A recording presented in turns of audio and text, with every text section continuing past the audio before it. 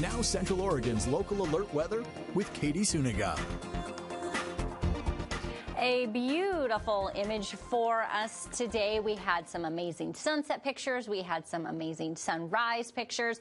We have been enjoying the clouds that have been here, and I'm hoping you've been enjoying the cooler temperatures today with the showers that came with it, because Saturday and Sunday are going to be very similar to today, with maybe even tomorrow being a bit more rainy than we saw today. Here's a look at your travel conditions, and I always keep an eye on these, especially when we're expecting some mountain snow. We could see Saturday night and Sunday snow on the Cascades. We're looking at a possibility of having some accumulation starting Saturday night into Sunday. I'll show you that on your future track. Here's where we're at tonight with our satellite and radar image. Very similar to last night, where we had the showers coming through and we started to see things clearing up. We're clearing up a little sooner tonight than we did last night, but the showers start earlier tomorrow than they did today. Another thing that's going to be similar for us tomorrow from today is the cooler temperatures. We barely made it into the mid-50s as the system came through. Much cooler than yesterday. We actually made it to 80 in Redmond, and we barely made it into those mid-upper 50s.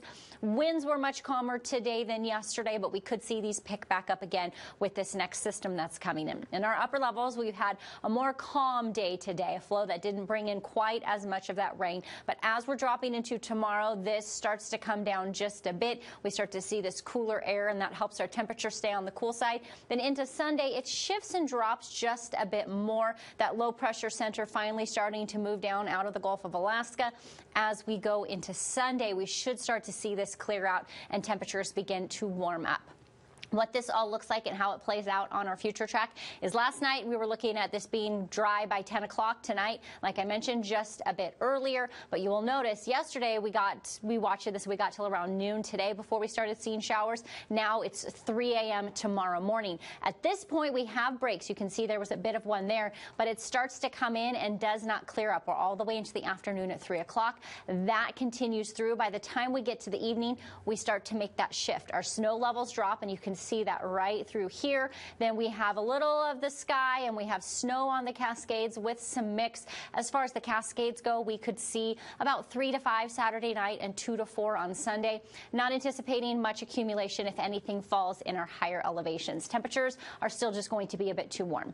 Here's where we are right now with our temperatures across the region overnight tonight. Although we are going to be cooler than last night, we will be right at average. In fact, Redmond should be about 40 this time of year, and you can see here that's right where we are supposed to be tonight. Tomorrow will be another cool day for us. Our temperatures will be in those mid to 50s to mid 60s, this time with the chance for thunderstorms in the afternoon again. If you remember, we talked about that a bit yesterday. We continue with that chance for showers on Sunday. Monday, you'll see we start to warm up again. We see a bit of sun in there, and then we continue to warm up and see more sun by the time we get to midweek next week.